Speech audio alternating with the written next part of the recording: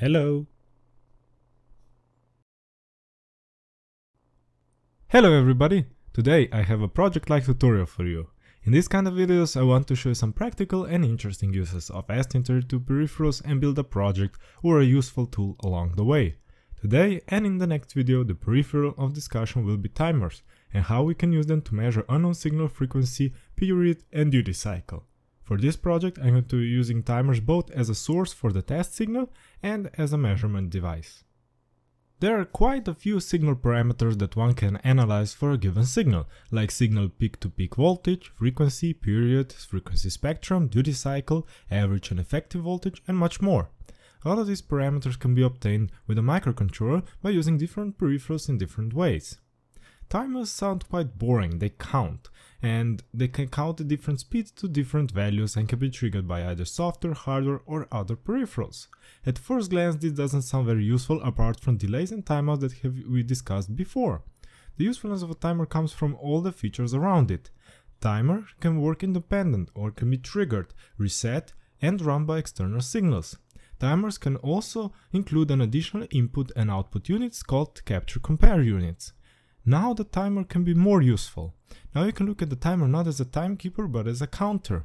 When we do this, more use cases emerge. We were using timers as counters before when configuring delays and PWM signals by adjusting auto reload registers to adjust the value to which the counter will be counting before reloading. By using these output compare modules, we were able to generate pulses and PWM signals by setting compare channels to trigger when the timer counted to a specific value. Input capture modules, on the other hand, work the other way around. They remember the timer counter value when an input trigger is detected. This is how we can measure signal period directly. I am differentiating between measuring signal period and signal frequency. Although frequency is an inverse of a period and vice versa, some measurements measure directly signal period and others measure directly signal frequency. Each of these methods provide different advantages and drawbacks. When measuring with one of these methods, the other parameters can be obtained indirectly by inverting others' value. So for the sake of simplicity and time, I will discuss today how to directly measure period, and in the next video I will show you how to directly measure signal frequency. Now let me show you how we can approach measuring signal period on paper in theory so we can later implement it on our microcontroller. So there's a lot of things on this paper right now and I'll have it scanned and then linked in the GitHub page down below as always. So let's start somewhere. So let's go by this sketch on the right for the first. Over here is the schematic of a discrete signal measurement device like frequency counter, period counters from back in the day. And we actually used one in school for this exact exercise. And its schematic was kind of like this. So on the bottom over here with F0 we have our local oscillator. This is usually fixed at 10 MHz. You often see reference oscillators at 10 MHz. This signal goes then into divider, which is shown over here as 1 over kT, and this expands the period of the outgoing signal, or in this case divides the frequency of this local oscillator. Over here we have Fx, our unknown signal with unknown frequency and unknown period Tx. The both signals go into the gate, and this gate will compare these input channels and then trigger and increment a counter. This is the way that actually counters back in the day worked. So how do we implement this in our microcontroller? So here we have a time diagram of a few signals. And the first signal is our unknown signal Tx, and we're gonna use it to start and stop our measurement. So the first rising edge of the signal starts and the second one stops. We can also see the two different paths that I also noted with the red dots over here, so it can end either here and here for some different examples. So it either can stop over here or here. On the bottom over here is our input signal of our local oscillator, so F0 divided by kT, so F0 divided by kT, giving us a period of kT times T0 over here. When the input signal comes with the first rising edge, it will also start, reset and trigger our local timer. Our timer is gonna start counting with Z amount of pulses. When a stop condition will come, the counter will stop counting. Now this top condition is asynchronous to the counter itself. The start is synchronous, but this end isn't. So we can see that the last pulse was over here, but the timer stopped over here, or maybe over here, or maybe over here. That means that we get some error over here, so we captured less time that we actually think. So we can see that this time is labeled over here as delta t. So if you try to write down the actual input signal in a formula, it would be z minus 1 times kt times t0. So this is the time from the first pulse to the last one. So this is 1 kt t0, 2, 3, z minus 1 kt t0 periods. So this is the time plus delta t. So this is this time over here. And if we take this minus 1 out of here, we get the minus kt t0. And if we combine it with delta t, we get z kt t0 plus delta tau, where delta tau is delta t minus k0 t0. To visualize this delta tau and k0 t0, we can go on this graph with these dotted lines. Each of these dotted lines represents an area around one pulse, denoting a period of kt t0. So instead, by labeling the period over here, we're going to label it symmetrically around each pulse. So plus kt t0 over 2 and minus kt t0 over 2. So as we can see, if we do that, we get a little bit extra time before the start, so a half of kt t0, and over here as well at the last signal. And because we're going to subtract k0 t0, one half will be subtracted over here, so this is not bothering us anymore, and half will be subtracted over here. So now the total time z kt t0 is over here in the middle and 2 over here, but half has been subtracted. And now if we zoom into this area over here, so the last half can be subtracted, which is this one, which means only this little piece only remains, and this is the delta tau. So this is the actual error that we now get. So our measured period, so ti, so this is the actual formula we'll be using in our program to calculate our measured period, is z times the resolution, which is z times kt t0. So this is this time over here. And this time can be off by plus minus kt t0 half, which is the delta tau. So this is because of the asynchronous stop of the counter. The resolution qt is the resolution of the counter, so how tiny we can differentiate different periods. And this is denoted by the timer frequency period and its division. So the higher the frequency of the timer and the lower the division, the finally we can measure the period of our signal. Then many more pulses can get into one period of our signal.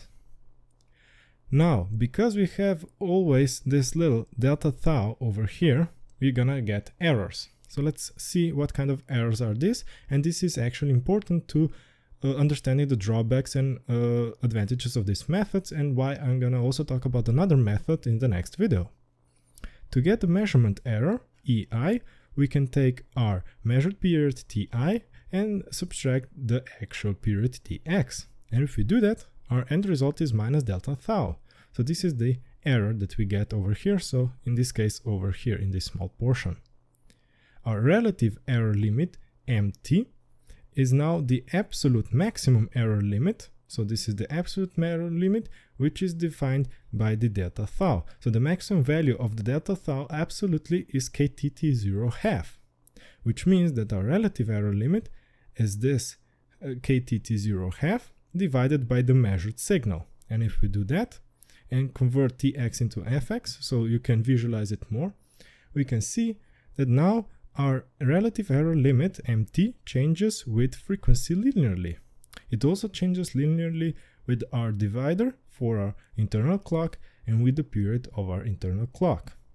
So there's a few things we can gather from this. We want a high value counter for lower frequencies, because if we cannot count to a high enough value, and if this period is very long, then our counter can overflow, and we had to take account those overflow into our equation. We also want a low KT, so we want a low division, which means that we want as much of the original frequency to go into our gate. Well, we want a low T0, but usually this T0 or F0 is fixed. Therefore, only the we want low KT argument is really needed. In this case, the low would be 1. Therefore, no frequency will be converted down. So the original F0 will go here. So this frequency over here will be T0 times 1. We can also see from this equation that our relative error increases linearly with frequency. So higher the frequency, the bigger the error, which means this period gets shorter and gets really narrow, and then less of our pulses can get into one period, which means that this error is then more significant.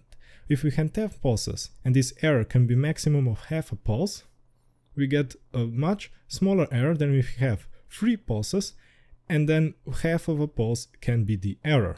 This way we can see that this technique does diminish with higher frequency. And we can also calculate when this does happen, at which frequency. Well, we can do this by taking this formula and turning it around to get frequency on the left side and turning the empty on the other. And we get the frequency max formula over here. Our arguments over here are now K minimum, which is 1, because we want as high T0 to get into our clock, and our MT. MT is our maximum reliable relative error limit that we allow. So let's say 1%, 0.1%, maybe 0.01%, and we get our maximum frequency. And if we use an error limit like 10 to the power of -4, then our error limit calculates to 2 kHz. So the maximum frequency with this simple measuring approach gets us to maximum 2 kHz. But if we get down to 1% of error, we can go to 200 kHz or 100 kHz reliably. There's also another approach. We could also, in the next video, we will calculate our relative error limit for MF by measuring signal frequency directly. And then we can equate MT to MF, and we can get out the Fx. And it turns out it's 2 kHz. Now, to implement a period counter on your STM32, you will need one counter. But for our example, when we're gonna create a test signal, we're gonna need another more. So for one test signal and one for the measurement itself. We'll configure our test signal to timer to run and overflow at a frequency of 1 kHz and select the output compare to work in PWM mode at a counter value on 1/2 of the total auto reload register value, thus giving us the PWM signal with a 50% duty cycle. For my microcontroller, so the STM32F407VG, I configured the system clock to be a round value so that I can divide it later to get 10 MHz. You have to look into the specification of your microcontroller to see what is the maximum core frequency and adjust it accordingly.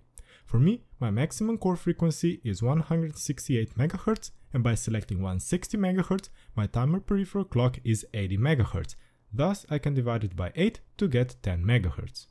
There are two ways to configure the measurement timer, manual and integrated. In a manual way, we have to configure some parameters. Select clock source as internal, as the timer will be running from the system. Then we have to configure it in slave mode, thus in slave mode option select reset mode. This way, when triggered by a master control signal, the timer will reset itself. Then we have to enable the inputs. Select channel 1 and configure it in input compare direct input. For channel 2 you can configure input direct as well, but this will cost you an additional GPIO pin. You can also select indirect mode, in which channel 2 input will come from channel 1. We can observe this feature in the block diagram of the timer. This way, both channels will react to the input triggers from a GPIO pin, either assigned to channel 1 or channel 2, or both to channel 1. Then we just have to configure how the channels react. In the bottom, configure channel 1 to react to a rising edge, which is the default setting, and in the configuration for channel 2 to react in a falling edge. This way, we will use channel 1 to react to signal start and stop, and so to measure its period. And by using channel 2 to trigger on the falling edge, we will get the width of the signal pulse. Thus, we can calculate the PWM duty cycle. Now we just have to adjust some timer settings. To trigger timer to reset itself and start counting, we have to go to the trigger option and select TI1FP1. This way, timer's own input capture compare channel 1 will control the timer reset and start. This way, the rising edge of the input signal will start our timer, and on the next rising edge it will reset, but before doing so, copying the timer's value into the capture compare register, which we can read. This way we can figure out how many pulses has our counter counted in one period of input signal. By using channel 2, it will store the number of pulses that that timer has counted since start and thus giving us length of the signal pulse width. Now we just have to set the timer frequency. We have to configure the timer prescaler so the timer frequency will be 10 MHz. In my case, input frequency is 80 MHz, so the prescaler has to divide by 8, therefore the prescaler value of 7, since we're counting from 0, not 1.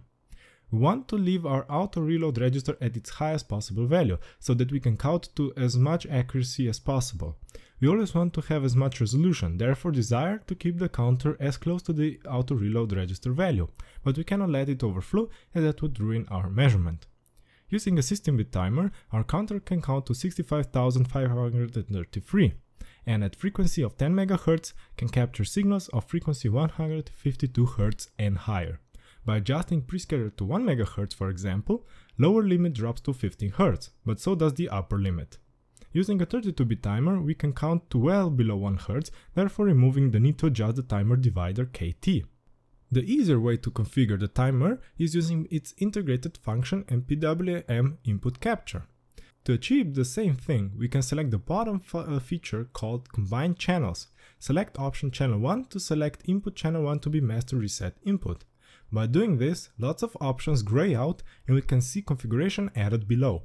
Our channel 1 is configured to be triggered on rising edge and trigger our timer in slave reset mode. It is configured in direct mode, therefore its input is connected directly to the GPIO pin. Channel 2 is configured for falling edge, so we can get duty cycle value and its input is indirect channel 1, therefore it comes from channel 1. With values of input capture channels 1 and 2, we can directly calculate timer period by formula mentioned before and calculate the duty cycle as a ratio of the length of pulse versus the length of whole period. Value is stored as a float or as integer, and we have to multiply the numerator by 100 before dividing by period length. We can also indirectly calculate signal frequency as an inverse of period. Note that frequency calculation accuracy is based on period measurement. Last thing is for our configuration is to select how and when to read the input capture data. Because we have discussed interrupts in our previous video, I will enable interrupts for this timer in the NVIC session. Go to NVIC session to confirm that interrupts for this timer is enabled. I like to lower its priority to at least 1 so not to disturb any other more important function, although this one is pretty important because it's the core of our measurement. A word of warning. Because this timer will issue an interrupt every time channel 1 is triggered, we will have lots of interrupts in our system. Furthermore, this number of interrupts directly correlates to the frequency or period of our input signal. Thus, larger the frequency of input signal, more interrupts happen and less time it is for our main code to do work. For a more elegant solution, we should use DMA, but we will discuss this in a future video when we cover the DMA. For now, we have lots to learn and it's about time to implement just a few more lines of code in order to get our first readings. So now it's finally time for the demonstration. As you can see on the screen right now, I have my configuration on my desk, so I brought my oscilloscope and my signal generator, and I've used my signal generator before for testing, but it's not much different than the internal PWM testing that I'm gonna be sharing with you, that you'll also be able to configure even if you don't have a signal generator like me. So for this we're gonna be using, as mentioned before, internal timer, in my case timer 5, for a PWM generation. In the demo program, we're going to be changing its frequency, so as you can see on the oscilloscope screen, the frequency will be changing from 500 Hz to 8000 Hz in a sine-coded loop. For this period counter measurement device, I've created a library that I'm going to be sharing with you. And it's named the FP counter, and that's because I'm also going to be adding a few features for the frequency counter in the next videos that I'll be releasing, so I will be just updating this library and it will be then available on the GitHub in the embedded videos and as a separate library in my GitHub account. In here you will see 3 files for the fpcounter.c, fpcounter.h and fpcounter_config. And config is here to be meant so you can only interface with this one and don't have to touch any other files and just pretty much call the functions that are in here. And I'm going to show you about those functions right now. The handles that are defined over here are for the timers that you'll be using. I'm using here two timers configured for measurement. So you can see frequency 1, frequency 2. They're basically the same because they're wired into the same input signal. I'm just testing the one, which is the timer 4, which is configured the manual way, and the timer 1 is configured the integrated way, so the PWM input compare input mode for the double pins. So if you're using HAL, then just define this one, HTM4, and you can also populate this one. So if you happen to use low level, this library will also work with that, so it will check the timer 4 macro over here. You're also gonna be populating this one for your own signal generation and testing. So this is the handle for the timer that is creating the PWM, and also the macro for this one. Now in the header file, we have firstly over here, we're checking whether the HAL is in use, and if it is, it's just defining the external timer handles for the handles that we mentioned before, so for the counter and the PWM generator. Over here we have some function prototypes, and these that have _2 will not be in your version of the code because these are just for my testing over here. So you basically have three functions. So the init, and this is gonna start the interrupts and start the measurement timers. The PRQ, which will be the function that will be called in the interrupt routine, and this function is just gonna copy the capture compare values. So as short function as possible. This function will be called whenever you want to get those data from those capture compare registers and calculate the frequency, period, and duty cycle. It's using pointers because, well, you can just have your local variables in some other function where you might be calling this one. So you're just giving the pointers to those variables over here, and this function will just work with those, not with its own local. The fourth one actually is the FP counter demo, which is just gonna start the PWM generating timer. Now let's go to see where everything happens.